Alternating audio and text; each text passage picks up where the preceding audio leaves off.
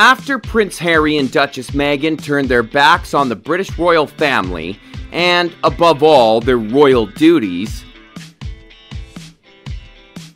Queen Elizabeth II tries very hard to maintain a relationship with her grandson and his family. Some of the Queen's gestures show how important it is to her that the family stick together. Royal expert Daniela Elser spoke to news.com.au and said this: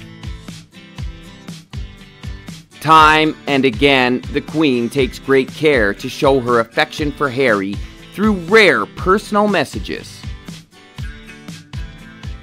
For example, a public statement published in January 2021 in which Elizabeth II wrote, 'Harry, Meghan, and Archie will always be very beloved members of the family.'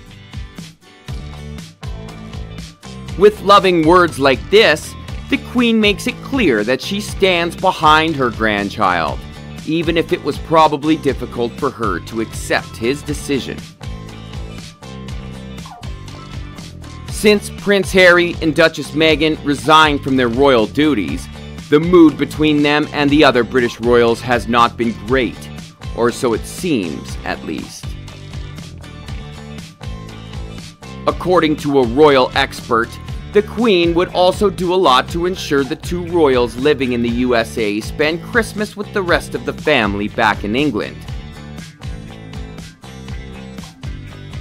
British newspaper The Daily Mail reported before Christmas 2019 that the Queen even called her grandson personally to ask if he and his family would come.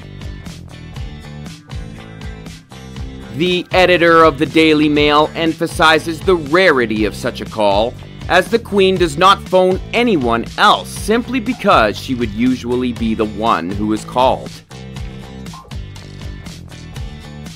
This move is also meant to illustrate that the Queen goes out of her way to show Harry and Meghan how important they are to her.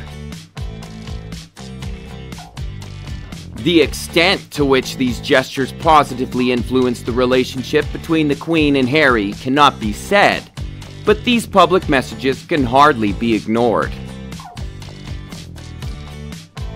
Duchess Meghan has not been in the UK for a long time. Maybe she, Prince Harry, and their two children, Archie and Lilibet, will spend the Christmas holidays with the British royals after all. It's the small gestures that can make a big difference, although it seems there is still a lot that needs to be dealt with. Especially since Harry and Meghan spoke directly about the British royal family in an interview with Oprah Winfrey in March 2021, where accusations of racism were raised, further damaging the relationship.